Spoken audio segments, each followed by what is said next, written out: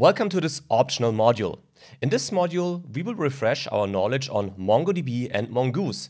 So if you have some prior experience on these technologies, you might want to skip this module, but in case you're totally new to MongoDB and Mongoose, or if you want to refresh your knowledge, this module contains all the required information. Now, MongoDB is a database, and we can connect MongoDB to our backend, in our case the Node Express backend, and store information in this database. Mongoose will help us to easily manage the connection between the backend and the database. We'll dive into that, of course, throughout this module. Now, what's in this module now? Well, in this module, we'll learn what MongoDB is. We'll set up a so-called MongoDB cluster, the MongoDB server in the end, and we'll set up a simple Node and Express app and see how we can then interact between our backend and this MongoDB database. We'll then have a look at Mongoose, and we will understand what Mongoose models are. Mongoose models help us to define a structure for information stored in the MongoDB database.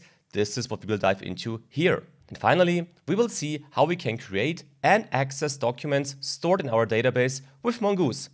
That's what's inside this module, so let's get started.